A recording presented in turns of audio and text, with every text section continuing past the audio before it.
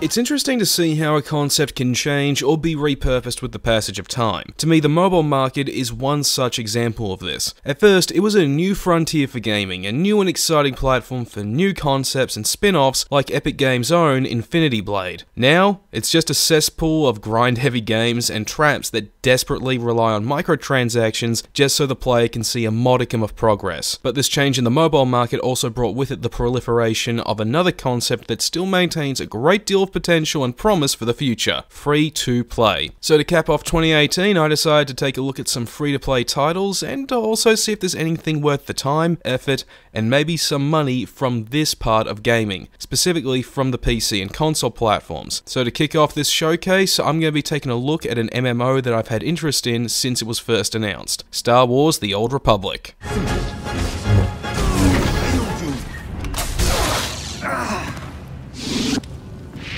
Developed by BioWare and published by EA for PC, I was first drawn to The Old Republic for the same reason as many others: Knights of the Old Republic, which I played the hell out of back in high school. So news of a new game, MMO or not, that was going to be KOTOR 3 was more than enough to get me revved up for it like a horse being let out to stud. However, anyone who's been following me for a while will know my history of limited internet access and lack of a decent gaming PC. So I wasn't able to give this game a go till 2 or 3 years ago, at least. And my first impression of the Old Republic was like eating a fistful of saltpeter.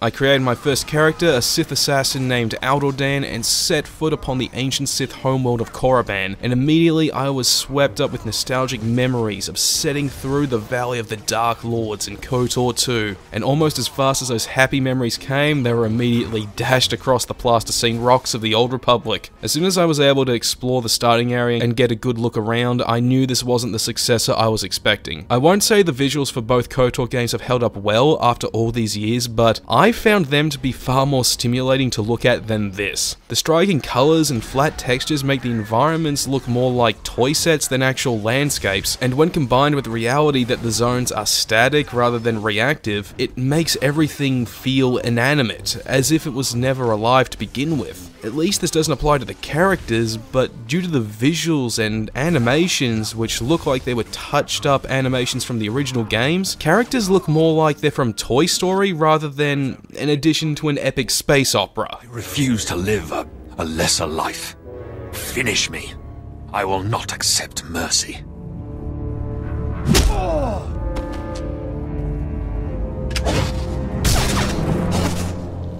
But of course, this is a free-to-play title, so what about monetization? Well, as you know, EA has a bit of a reputation for aggressive and anti-consumer practices in their games, and it's still the case here. This doesn't mean you need to cough up cash just in order to progress. They at least showed some restraint here, unlike with the new Battlefront. But they do go out of their way to inconvenience free players into either spending cash or into getting a subscription. Want full character progression past a certain level? Want access to full cosmetic customization? Want more convenient fast travel? Want access to your storage, which the game says you'll get once you also get your ship? Screw you and pay us for these privileges. Beyond this bullshittery to push you into subscription, monetization is based primarily around buying things like cosmetics and mounts, but the inconvenience put on the free players are far more likely to annoy to the point of quitting than subscribing.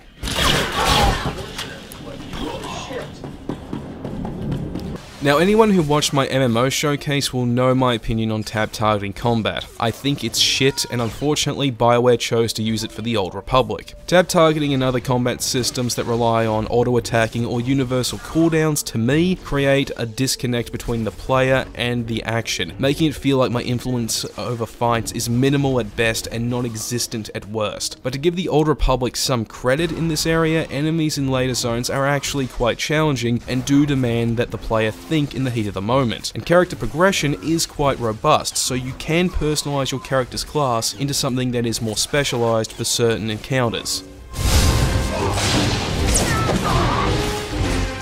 Now, believe it or not, the Old Republic is packed with content to see and do other than exploring its zones in PvE or PvP. One of the other things you can do is space combat, which could be considered amazing, if it was still 1998. Space missions are just a rip-off of Star Fox with your ship on rails and enemies flying back to attack, except here it's worse, because there's just too much stuff that has the same color palette, so everything blends together into visual clutter, so it's easy to lose track of where enemies are and just end up failing the missions, all because you were unable to keep track of something. There's also dedicated PvP in the form of war zones where Republic and Imperial players can duke it out head to head, but I wasn't able to give it a go. When I tried, I ended up waiting in a queue for almost an entire hour and gave up on trying it out. Closest I got to checking it out was when some other player challenged me to a duel on Korriban, and what I saw wasn't particularly fun. I'm sure the real PvP experience has more meat to it over the space combat, but considering my distaste for the game's combat, I don't think it's something I could critique without some negative bias if I was able to give it a go. Now, I know it sounds like I'm just bashing on this game for most of this video, but that's because I've saved its one absolute strength for last. The story. I'm not joking, as much of a shadow of its former self BioWare is looking like each day, the Old Republic still shows the studio has talent as storytellers. The Sith Inquisitor story had my character prove himself worthy to be an apprentice, serve and surpass his master, gain great power to defeat a rival, and at the end take his rightful place as a member of the Dark Council, the one authority in the Empire second only to the Sith Emperor himself. And that's only one story. The base game has 7 other stories to experience, and if nothing else, gives the base experience a great deal of value for free. Plus, if I ever spend any money on this game, it'll be for the expansions. Not only so I can see the stories they have in store, but also so I can continue Alderdan's own story as a Dark Lord of the Sith.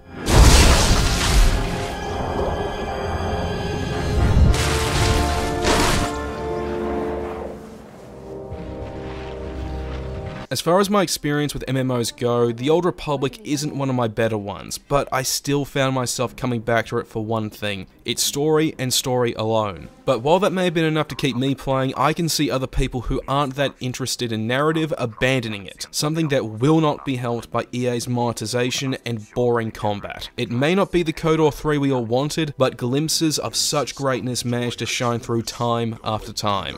From Tauhans.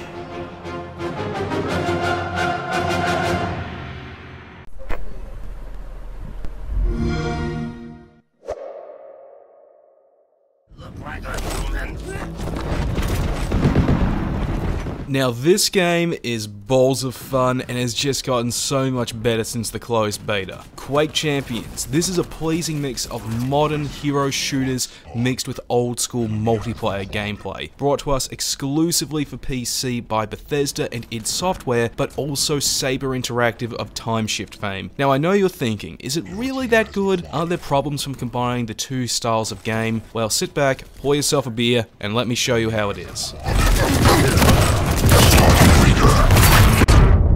Enemy has the quad. For those who don't know, Quake Champions is more of a return to the style of Quake 3 Arena than what we got with Wolfenstein, and while that is a disappointment, the game does make up for it. At its core, Champions is an arena shooter right out of the 90s. Maps allow for a good deal of player maneuverability alongside verticality, scattered throughout the ammo and health pickups, and of course, you can see your gunshots fly through the air towards their targets. Playing this brought back pleasant high school memories of going to LAN parties with my friends and playing Unreal Tournament well into the night. Offense. You have the sword. Capture A. Similar to Arena, the player is free to choose their avatar, but in Champions, this does have a bearing on gameplay. Different characters are not only visually distinctive, but have differences in health, armor, and speed, lending themselves to different playstyles that work as an advantage in certain parts of the in-game maps, or as weaknesses in other parts. And of course, each character does have a unique super move that works shockingly well, and can be applied to different situations for different tactical benefits. With the exception of Ranger, the majority of the roster was composed of original characters, but over time, it started to become Bethesda's answer to Smash Brothers, with the inclusion of characters like the Doomslayer from Doom, a Strogg from Quake 4, a Death Knight from the original Quake, and most recently, an Unseen Soldier from Quake 2 or 4. I hope to almighty Cthulhu that not only more characters get added to the roster, but we start to see more characters from Bethesda games. Not only because it would be amazing to see the Keeper from the Evil Within go up against the Lone Wanderer from Fallout 3, but because this game shows that arena shooters and hero shooters characters are tailor-made for each other, and I want to see the roster match Overwatch's. Incoming quadrant. To go along with the core shooter experience, Quake Champions offers robust character customization options with tons of decisions for how a character can look. Each character has around 3 or 4 different skin sets, and you can mix and match different heads, torsos, and leg options, and those themselves come with their own auxiliary options. To go along with this, there's also tons of shaders and weapon skins that further drive home the Smash comparison. For instance, I unlocked the skins for the rocket launcher from Quake and super shotgun from Doom. So every time I'm in a match, not only am I using these classic weapons, but they're even held in the same way from the original games, which I can safely say brought a huge smile to my face. There are 2 ways to unlock these. One is by completing challenges, and the other is loot boxes, which are of course purchasable.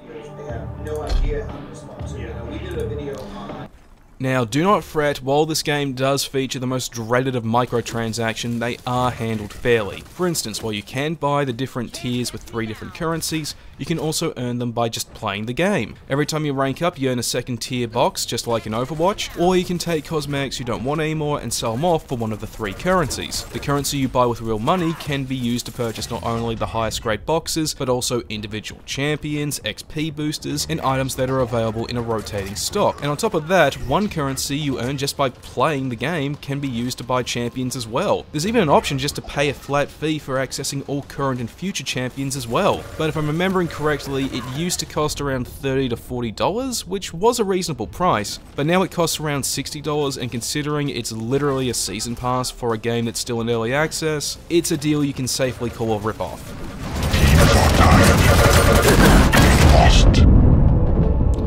I'm sure you've noticed by now that I've spent most of this review giving Quake Champions a lavish tongue bath, whereas I gave the Old Republic a most fierce tongue lashing. Well, like the prior review, that's because, in this case, I've saved the one major flaw for last. Wait times. Back when this was still in beta, and even earlier in its early access release, the game was packed with people looking to play, and you could find a match in no time. Now, it's common to spend 10 minutes waiting for a match, and when you've waited that long, you'd be forgiven for just closing the game. I don't understand why this is the case though. I checked Steam Spy, and Quake Champions constantly goes back and forth between 1,000 to 2,000 players each day, yet when I tried to play the arcade playlist, I couldn't find a single match, which is a shame when the modes in it look like absolute balls of fun. There is a community out there that is playing this, but for some reason I just couldn't find it. I can't pin down what the core of the issue is. Maybe it's the servers, maybe it's the internet on my end, maybe it was Steam Spy showing the wrong number for the player count. Either way, it's something that Bethesda and id need to tackle before the game leaves early access.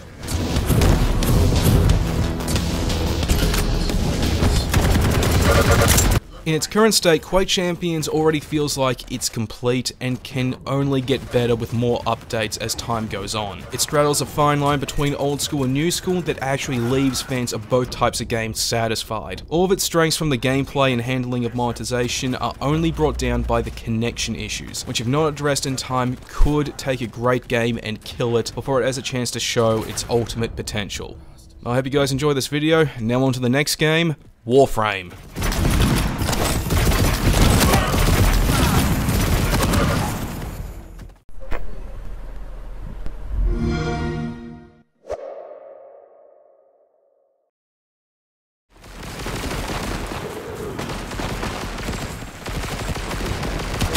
This is one of those games you often hear people constantly talk about in high esteem for one reason or another, usually about how great the gameplay is or how consumer-friendly monetization is. But anyone who knew me in high school will let you know that I was never one to partake in what was popular just because it was popular for one reason or another. But with this showcase, now seems like a good time to really jump in and see why everyone speaks so highly of Warframe. And after spending a good deal of time with it, I can safely make the following statement. Everything you heard about Warframe being great is true.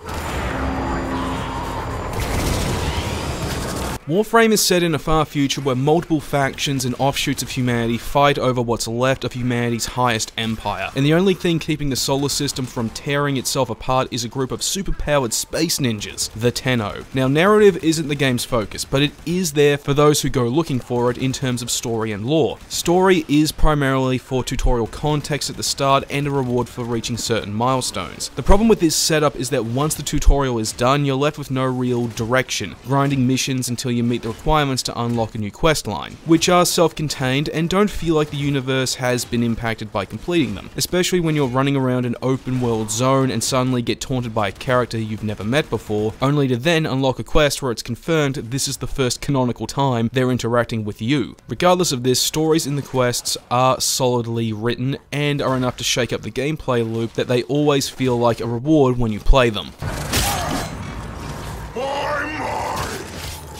Maggots and the greasy eels of Cetus, working together. My tusked soldiers will gore you all the same.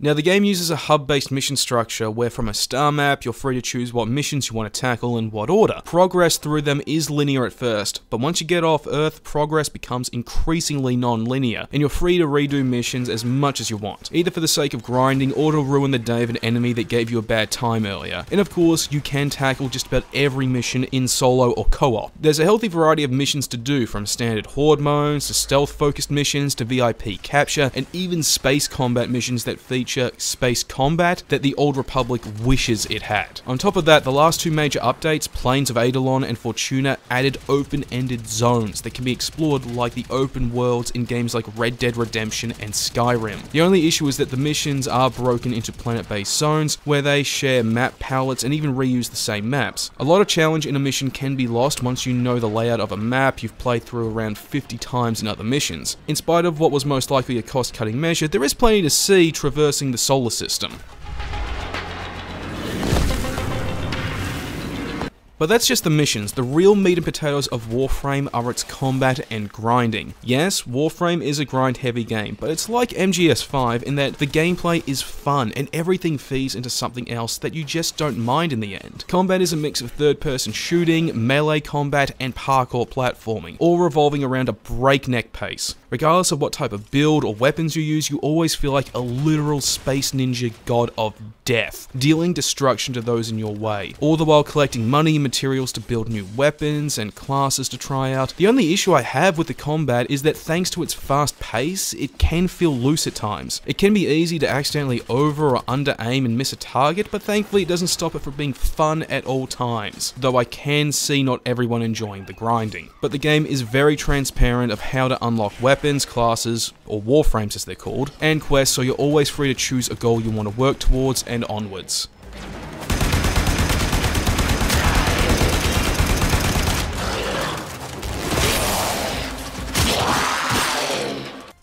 Now, I'm sure the one thing you've heard more than anything about Warframe is how fairly monetized it is, and how it doesn't nickel and dime. Well, sit down and buckle your seatbelts because everything you've heard is true. Just about every item can be gained either by crafting or buying it. Don't have the premium currency, platinum? Then use the regular currency to buy a blueprint and now you have a goal to work towards. This can be done with both warframes and weapons, and since new items are all set to level 1, need to be buffed up by playing. You're never given an advantage over other players if you paid for them. Some items don't have blueprints available, so you need to buy platinum to get them. Then there's the Prime Access Vault, where you can pay real money for the most stylish and elite cosmetics. What's on offer is always in rotation, with systems in place to get what's not available up front. During my time with it, at no point did I feel like the game was trying to push me towards buying anything, and whenever I gazed at something with covetous longing, I knew I had options towards getting it, though I did find the grinding option for new warframes to be a little excessive. You basically need to grind for crafting materials to make different parts that need their own blueprints as well, while also dealing with a crafting wait time which can be anywhere from 12 to 24 hours. That one gripe aside, Warframe's monetization is hands down the best I've seen so far, and has the honor of being the first free-to-play game I've splashed money on in almost a year. I'm sure you've noticed by now, Warframe is a good looking game, and your eyes aren't deceiving you. The game not only looks good, but runs well too. But I'm sure you've also noticed how unique the game's art direction is as well, and while you have to give kudos to the game for originality, I do have one issue with its looks. It's butt ugly. This is more of a personal nitpick than anything major, but I've hated Warframe's art direction ever since I first saw it. I'm not a fan of how the artists interpreted biomechanics into the aesthetic of the Tenno, and frankly, the other groups don't fare much better to me. With the Grineer looking like walking turds, the Corpus looking like box heads and mascara addicts, and the Infested looking like the bastard love children of the Thing and the Blob. Some designs I won't deny are better than others, and thanks to my time with it, I don't hate it as much as I used to, but I still believe that Digital Extreme's artists could have come up with something much better if given more time. Additional life support has arrived. Comparing Warframe to most other free-to-play games is a disservice to it because, frankly, Warframe earns comparison to any top-dollar AAA game. When compared to something like Black Ops 4, it absolutely trumps that yearly expansion, not only in terms of quality, but content as well. How many games can you honestly say can boast up to $1,000 worth of friggin' content from the word go? Warframe is not only one of the best free-to-play games I've ever played, but one of the best, and with Digital Extreme's commitment to pumping out new content, it can only get even better with the passage of time. And with its recent port to the Switch, it's now available on practically every major platform. So now you've got no reason not to pick it up and answer the Lotus's call. And here's hoping the last game for this year's showcase is close to as good as Warframe. I'm talking about Ironsight. Investors! Enjoy this display of security prowess. Rest assured your investment is protected.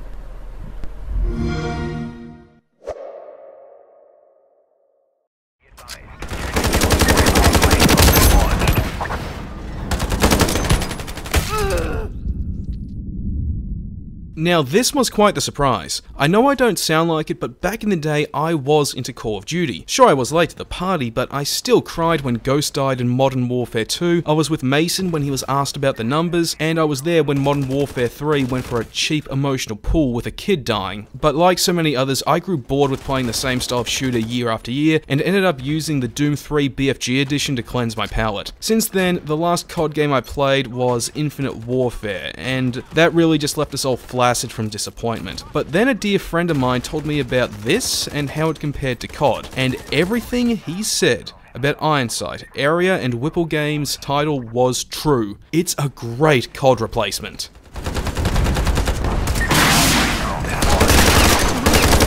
Now there is a story to Ironsight involving economic instability pitting the US and Russia against one another, but Ironsight's focus is squarely on a pure multiplayer experience, so whatever is said in the opening cinematic can be ignored. The only time story or even single player comes into play is during tutorial missions, or when you first start the game up and watch the intro cinematic.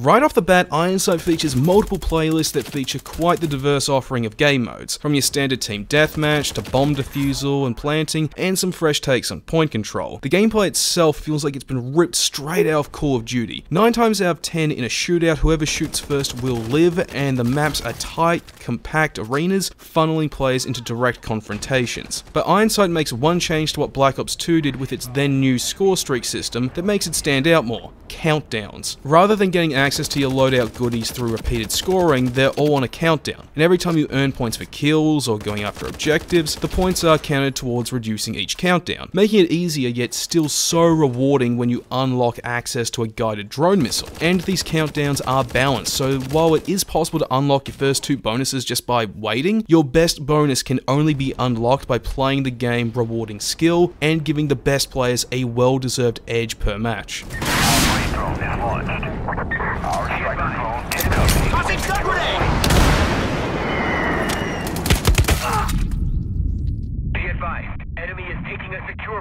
Visually, the game is well presented with an art direction that was liberally inspired by Modern Warfare and Black Ops 2 with some East Asian eye candy mixed in. I won't deny it may be impractical for the female soldiers to be basically supermodels, but I can't really complain about it, and more than anything, I like that Whipple decided to revel in military fantasy rather than sanitize their artists. Either that, or they know that sexy babes sell games. The overall graphical fidelity is solid, with the only visual drawback being some blocky and flat map geometry, which is more than likely just a product of a limited budget than a lack of talent or skill from the developers.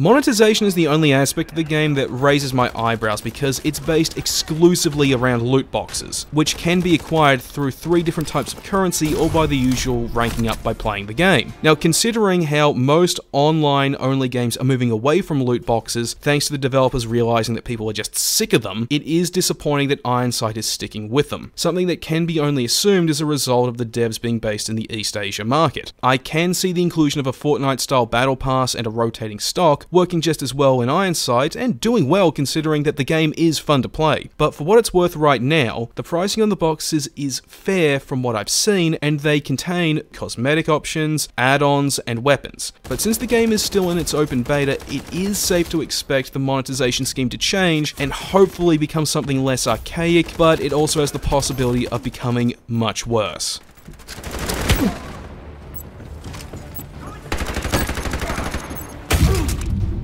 In its current state, Ironside is already a fun game that managed to take me back to a time when Call of Duty was undeniably good, yet still manages to do enough to stand as its own product. Its method of acquiring money from its player base may be odorous, but at least it doesn't impact the experience or do something as egregious as charging for a red dot site. If you've been looking for a new shooter to play on PC, then this is something that's worth keeping an eye on, especially if it's already this good in just beta form, then it has so much potential to reach as more updates are rolled out.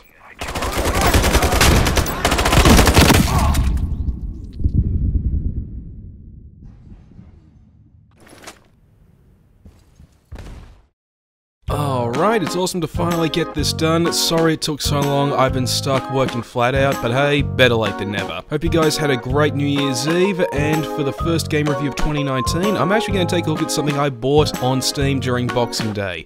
Dusk. That thing just has me hooked, so stuff it, I'm going to review it. And for movie reviews, I don't have an immediate date for when I'm going to get the Home Alone 2 review out, but I will be getting my video on the top 5 and bottom 5 movies of 2018 out as soon as possible, and I'm planning to do a review on The Incredibles 2. I've got all that and more coming up, so like usual, stick around.